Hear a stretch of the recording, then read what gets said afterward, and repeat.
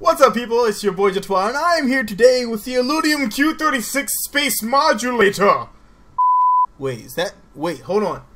What's up, people? It's your boy Jatwa here, and I'm here with the Lunatic Aeronautics Rover Gravity Manipulator.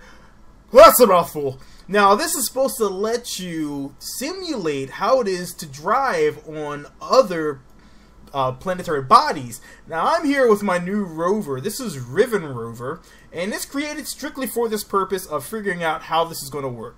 So we are going to go ahead and give this a shot. So the last time I flew in the air and I couldn't get down and I screwed it all up. These wheels are actually from Kerbal, I believe Kerbal Foundries is where these wheels come from. These are the Rover Wheel Alpha. And I really like these wheels. I don't get to use them very much. They have excellent stability, excellent control. So we see that here, but what would these do on another planet? So we're going to go ahead and find out.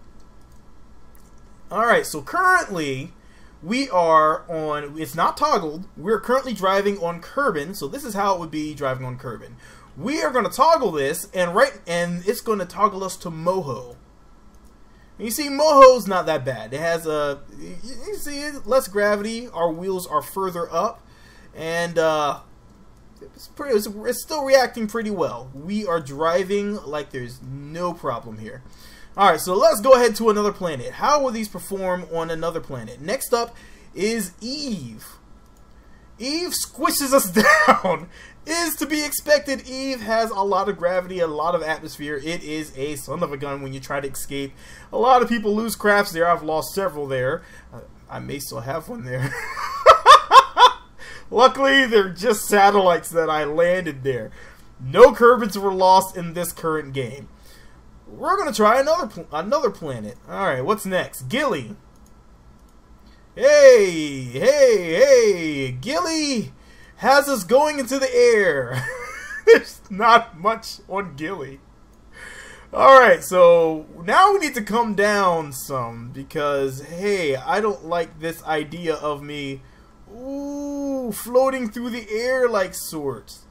I'm pretty sure when we land, it's not going to be anything good. Next up is Kerbin, so that's not going to be extremely good to do. So let me get myself somewhere safe and try to land this.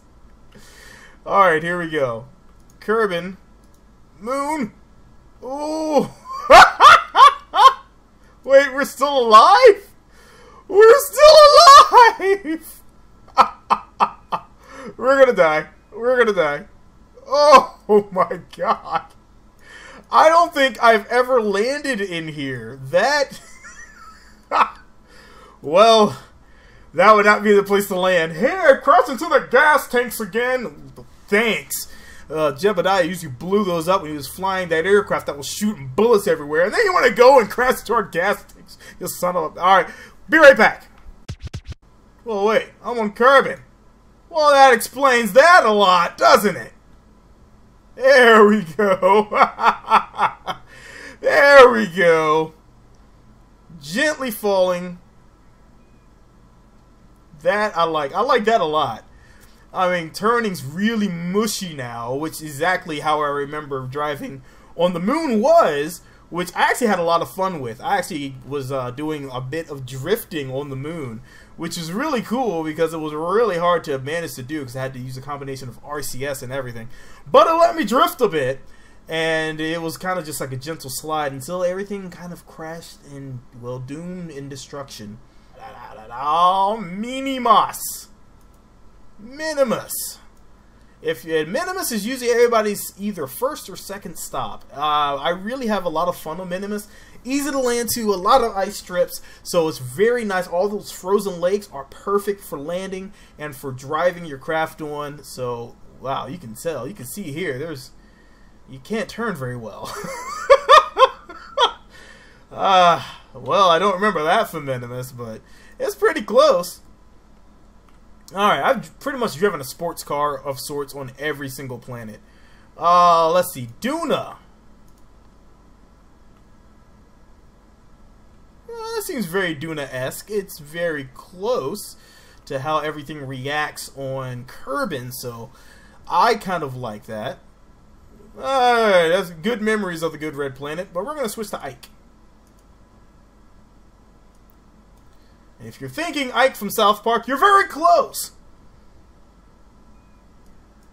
Oh, it's kind of alright.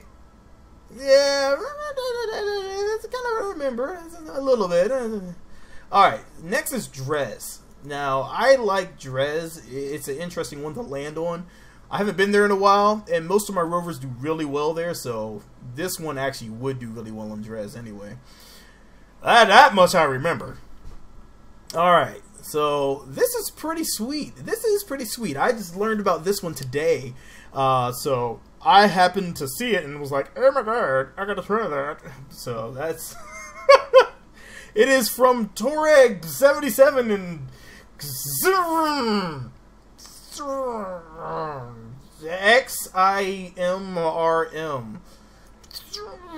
If I'm mispronouncing your name, I apologize because I have no idea how to do that. So we're going to jump to the next planet, which is Lathe. Well, it should be almost no difference because it's pretty much Kerbin, just around Jewel, which would be really awesome to have another planet. That's like having Earth around Jupiter.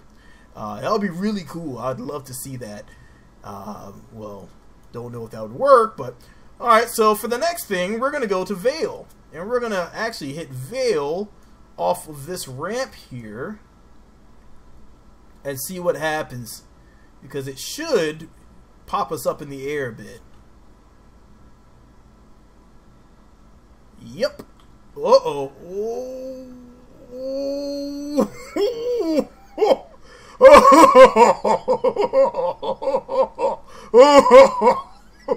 That was almost bad. Let's up to Tylo. There's Tylo. There's not much exciting about Tylo. I remember the first time landing there, I was like, yeah, Tylo! Bored. Kind of went to the next one. Alright, like I'm going to do here. Next! Bop.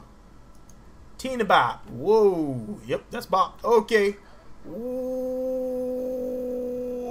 nose down. There we go. There we go. Yep. There's their lack of gravity. That's nice. Exciting. You want to see what it looks like from the cockpit? There you go. That's the one of the most fantastic things about USI and their cockpits is the ability to be able to see directly from the cockpit when you're sitting. And it's pretty much unblemished. You can see so far. It's so beautiful. You can actually zoom in and get a nice view of everything. I mean, look at that. Look at that. It's uh-oh. Something's bad. Okay. That's what was going on. Alright, next planet, because that almost got me killed. Pole. Yup, there you go. It doesn't take much to get airborne there. Let's see if we can actually, gentle. There we go, a little airborne, a little air hop there. Alright, next planet. What's next on our list? Back to Elu.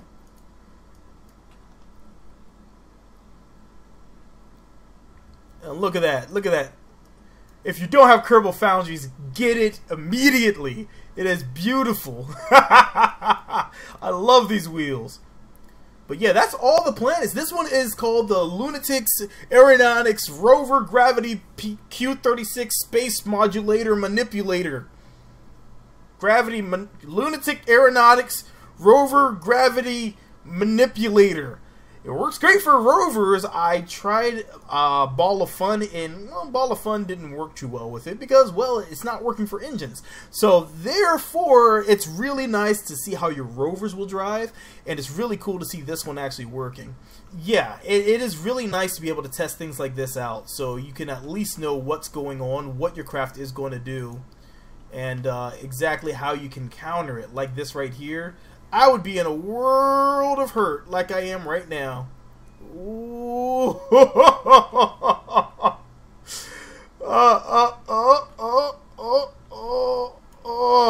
I want to see if I can get up there. Can I? Can I? Can I? Oh, nope, wrong button. Nope. I'm terrible at translate. There we go. And gadaboosh. Unfortunately, we're kind of stuck now. Well, now, what a predicament I have found myself in. Have an EVA, bud. Let it go.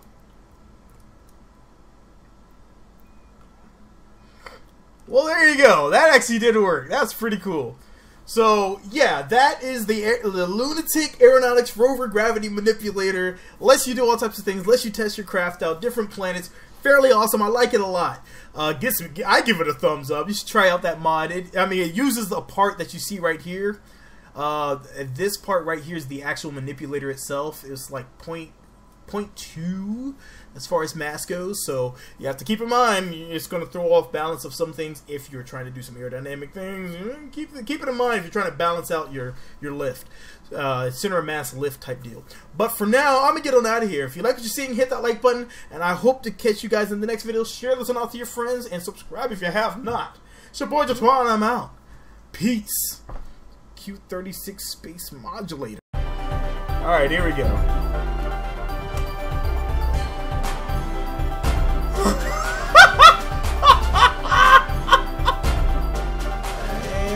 We almost have touchdown. We have a touchdown.